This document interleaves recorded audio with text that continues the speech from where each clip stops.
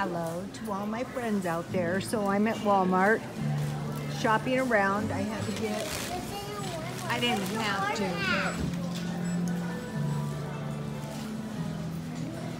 but just under $1. So I noticed something recently, and so I decided to do, see the Walmart here? I decided to do a quick chat. I went to this church that I hadn't been to for a long time, well, 2 years, and I noticed it looked as if everyone had aged 10 years, and I thought, wow, you know, maybe this is a stressful time.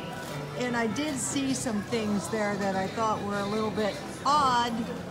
And then as I was shopping around Walmart, I saw someone that I used to know from the hair trades. I haven't seen her for a couple years, but again, looked like she had aged like 10 years.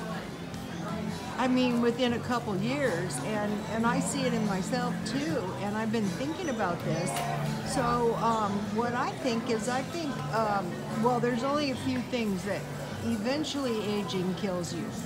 So when you see accelerated aging, that is not good for whatever reason. Environmental stress could be that, you know, like economic stress. It could be nutrition. I'm going to be giving this matter some thought.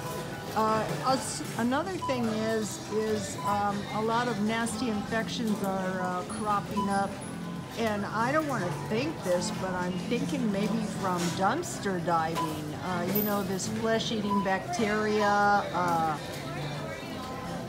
resistant insects, all kinds of nasty stuff we got to be watching out for.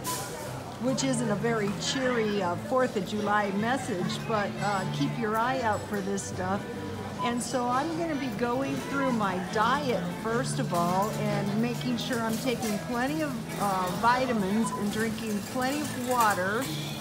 I'm going to be looking for environmental toxins, bacteria, virus, and you know, just going through my daily life going, 5G, we can't avoid that really, you know, but I've noticed this time and time again that people seem to be prematurely aging. And if you're prematurely aging, well, usually aging is inflammation. One of the best things is drinking cold water. Another thing is safe water, so we want to watch out for your water too. So I'm going to be giving this some thought, and I'm going to, you know, be a little bit more careful what I eat.